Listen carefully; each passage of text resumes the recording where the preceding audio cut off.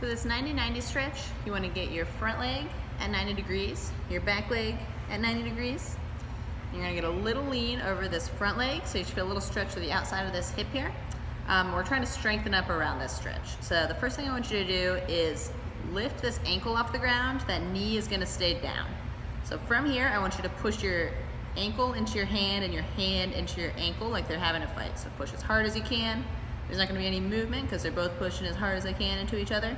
And then from there, you want to act like you're pulling up with that leg, like you're trying to pull that leg to the sky, and then let go of this hand. So the goal is to try to keep that same distance that you had on the stretch when you let go. So we want to close off that distance between how far we can passively lift this leg and how far we can actively hold this leg. So I want you to do that 3 times, and then we'll switch to this back leg. And we'll do the same thing here. So you're trying to keep your torso as still as we can. We want to really isolate just this hip joint, just this leg is moving. We're not getting a lot of lean to the torso here. You're going to lift this up as high as you can. Push that foot down into the hand. Push, push, push, like the hand and foot are having a fight. And then you're going to feel like you're trying to lift that foot up to the sky. As you let go with this hand, try to keep that leg there. Pull, pull, pull. Hold that for 2 deep breaths, and then relax. Lift again. Push, like the hand and foot are having a fight, and then start pulling up.